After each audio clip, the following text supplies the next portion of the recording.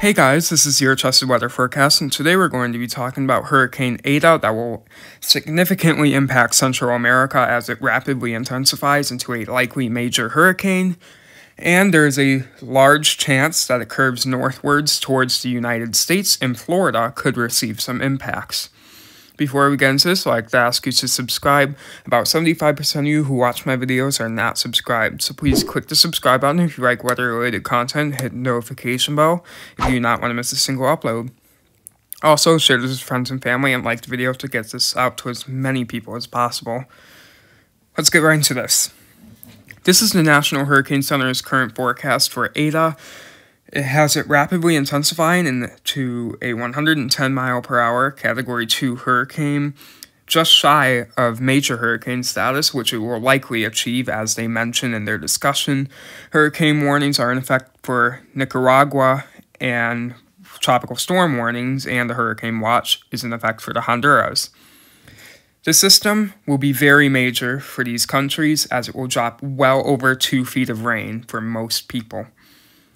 It will weaken as it moves into the Honduras into a depression where the cone of uncertainty becomes much larger, as it either could go into the Pacific Ocean or into Mexico westward, or it could make a northward turn, what the National Hurricane Center is currently forecasting, a slight northward turn, potentially back into the Caribbean to reorganize and strike the United States. These are tropical storm force wind speed probabilities, and you see the pink there is a 90 to 100% chance to see tropical storm force winds, and the darkest green is a 5 to 10% chance for you to see tropical storm force wind speeds. Current intensity guidance for Eta has it becoming a hurricane. It will become a hurricane, and a few of the models have it becoming a major hurricane, a low-end Category 3 hurricane, which is fully possible if it rapidly intensifies enough. And a general weakening trend is expected after it makes landfall, but if it can get back out into the ocean, a strengthening trend is expected, such as the HWFI. It has a weakening trend into a Category 1 hurricane, but once it interacts with water again, it re-strengthens back into a major hurricane. These are all the potential paths it could take. You can see some of these models have it going straight into Pacific Ocean, while the bulk of the models have it going back into the Caribbean Ocean, the Atlantic Ocean, into the Caribbean, and potentially hitting Cuba, Mexico, and in the long run, potentially Florida.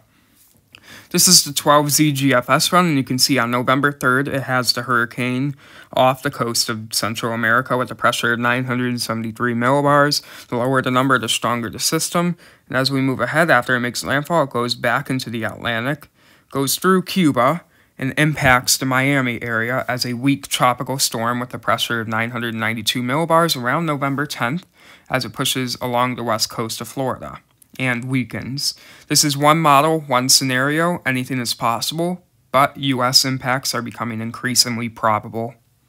These are current sea surface temperatures in degrees Celsius, and you can see the Caribbean, particularly closer to Cuba, is very warm with widespread 29 to 30 degrees Celsius waters, but as we get towards the Gulf, the waters cool down a little bit into 26 degrees or lower.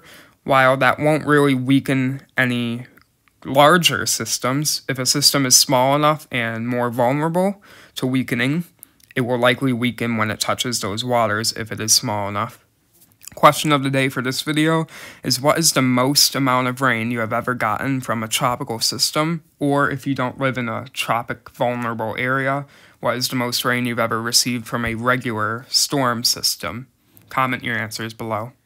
That's the trusted weather forecast for upcoming potential major Hurricane Eta that could impact the United States and, more importantly, bring significant impacts to Central America.